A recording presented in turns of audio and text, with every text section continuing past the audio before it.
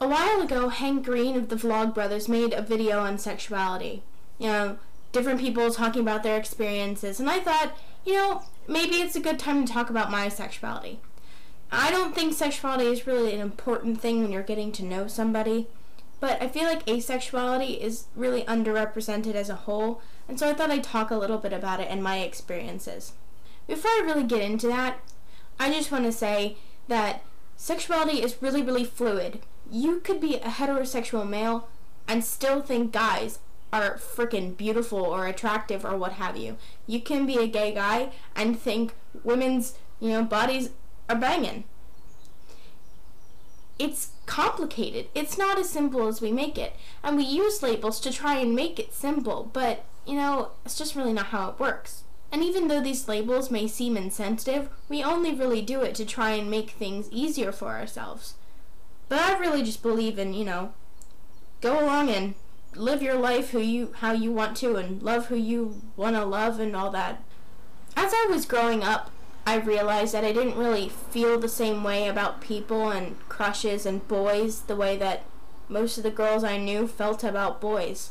I didn't really have crushes on boys. I didn't have crushes on girls. And that was really confusing for me because I thought, everybody did that.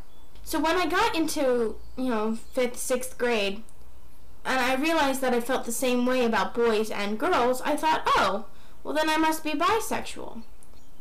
Being the gullible and stupid person I was, I told my friends, I thought, yeah. Now, these friends were probably not the best friends to have. We weren't really that close, and I shared too much information, and so the, word got around and people kind of teased me about it.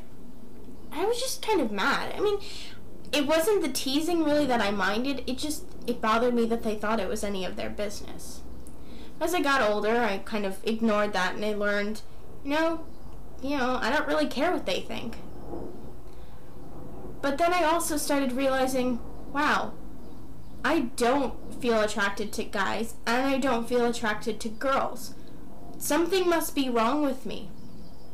And this was in, I think, 7th or 8th grade, and I was genuinely freaked out. I thought, crap, there's something wrong with me, I'm sick, I'm not normal, I'm broken. That's not true. In fact, I actually had reason to believe that something was wrong with me because of a accident in my early childhood that I really thought that maybe I was broken. I asked somebody about it, and they said that was something that happened. They said it's asexuality, and it's not common, but it happens.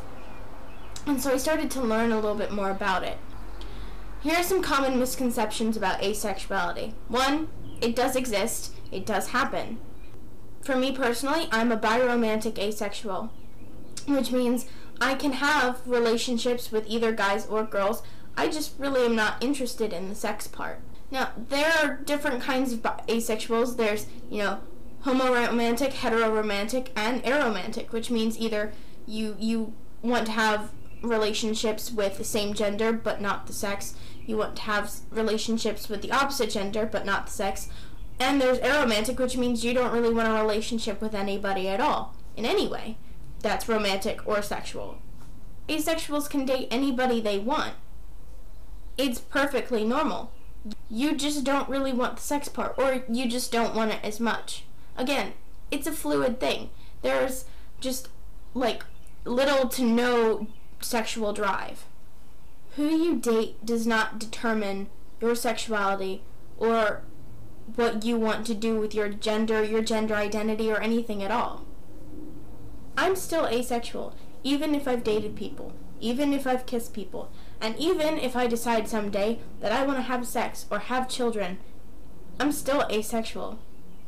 My choices don't necessarily reflect my sexuality.